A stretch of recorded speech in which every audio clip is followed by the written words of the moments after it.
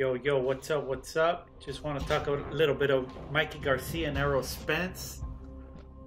Welcome to the channel. Orbit 36 Gaming. So yeah, this Mikey Garcia fight was pretty amazing versus Robert Easter. Great fight. Very exciting, action-packed. Looked like he could go either way in the first few rounds, first 2-3 rounds. And, you know, Robert Easter was using his height, using that jab, keeping Mikey at bay. Mikey closed that distance and just got that sweet knockdown. And as they say, the rest is history. So what do you guys think about Mikey Garcia versus Errol Spence? Am I one of the few that thinks Mikey can do this? That Mikey can pull it off?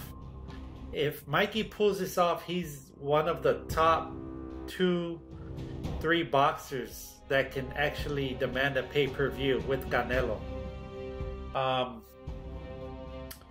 You know, right now the face is Canelo, and you know, looking forward to that Triple G fight.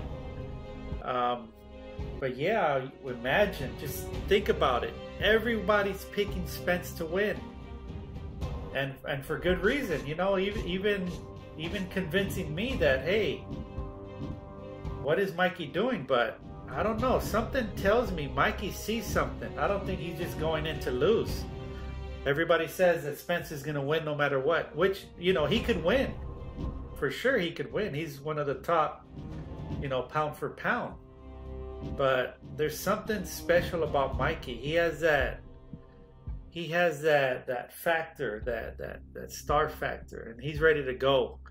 You know, he was out of boxing for a few years due to his, you know, due to promotional or whatnot. But now that he's back, he's not trying to take it easy. He wants to go straight to the top now. He doesn't want to fight 15 nobodies, you know, defend his title, and he's basically going to be a full-time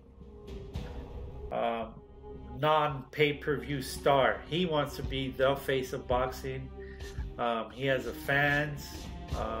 If he could pull it off versus Spence, I think that'll propel him.